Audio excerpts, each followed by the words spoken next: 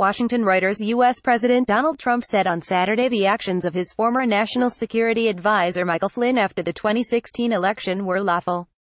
U.S. President Donald Trump speaks at a fundraising event in New York, U.S., December 2, 2017. REUTERSYuri GripasFlynn on Friday pleaded guilty to lying to the FBI and agreed to cooperate with special counsel Robert Mueller's investigation into possible collusion between Russia and Trump's 2016 presidential election campaign.